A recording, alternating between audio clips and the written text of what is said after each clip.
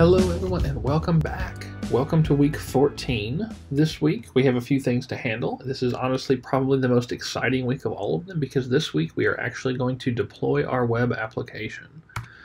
So our objectives for this week are we're going to learn about Git and use Git to handle version control for our app. We're also going to create a GitHub account in order to back up our code. We're going to create a Heroku account and then deploy our app using Heroku. That's the exciting part. So our application, our full stack web application, will be deployed to the internet so that anyone can access it by the end of this week. And actually it'll be about halfway through this week. After we deploy it, we're going to improve the UI of our app. We're going to add some buttons. We're going to make things display conditionally. We're going to do some UI stuff.